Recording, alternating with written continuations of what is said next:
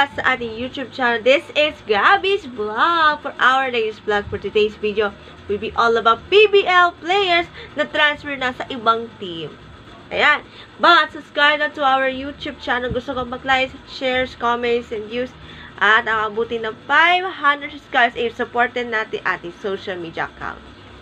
Latest vlog for natin this week, 249, episode 249, entitled PBL Transfer Team 2024. Here's your vlog!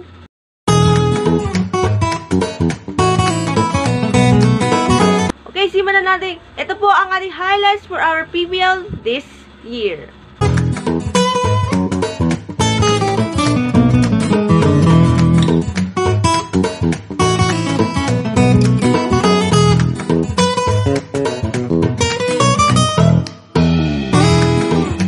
Ayan, simulan natin. Naman na natin ay PBL 2024 schedule. Okay, ito.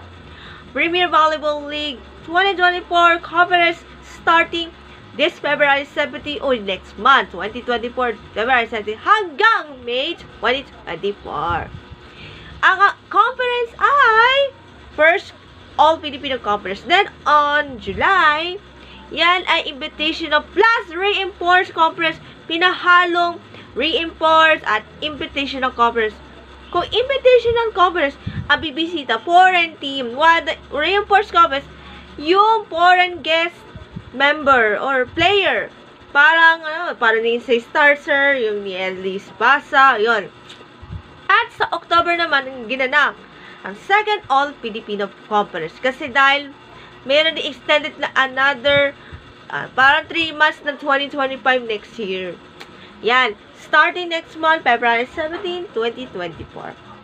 Second, ito na, for our PBL fans. Bakit ang PBL sister team ay hindi pwede mag-trade or transaction for more than 2 years? Nako, according to PBL President or Sports Vision President Ricky Palu. Kasi this coming February, bawal na po ang pag-trade o yung pag-transaction sa ibang PBL sister teams. Kaya gaya ng Bisco teams like Greenlight and KUMU. Yan. Bawal malilipat ng team kasi sisters team nito. Kalaban. Sisters versus sisters team. Kasi trades or transaction. Parang PBA. Ita-trade sa ibang team.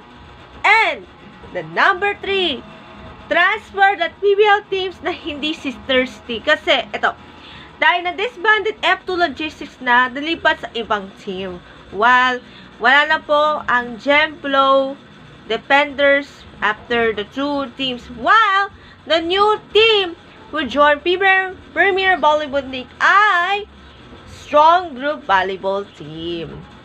Strong Group Affiliations or Strong Group Volleyball Team. Pero hindi pa sure kung anong name team, kung may sponsors, wala pa. Kaya, congratulations to the new team.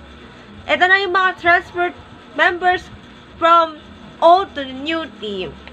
Ito sa Akari, sila Seth Domingo at Gretzel Santoles. Yan. Sa Cheritigo, Abby Maranyo and Aragalang.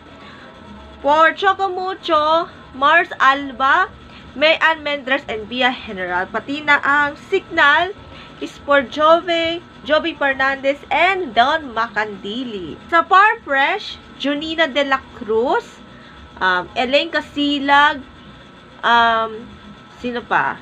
Alam mo na kung manaman natin sa social media at sa Wikipedia. Sa gallery si Shola Alvarez. At si Chini Arroyo sa Farm Fresh na. And then sa S-Lake, we have Ivy Laxina. At syempre, sa Petrogas, Myla Pablo, Michelle Morente, at iba pa. And finally, PLDT, syempre, Kim Pajardo, Majoy Baron, and Kiana Diaz. Screamline, yung defending champ sa ating second All-Filipino Conference for Denda Lazaro and Bea De Leon. Sabi ko, bawal lipat ng team ng sisters team kasi threats or transactions not allowed for sisters team. Kaya, Ricky Palu, lagot. Wag. Sana maputihin po yung teams sa ating Premier Volleyball League on February next month. Maraming salamat. Hope to see you in February for the Premier Volleyball League All Filipino Covers 2024. Maraming salamat for latest vlogs and bye. God bless.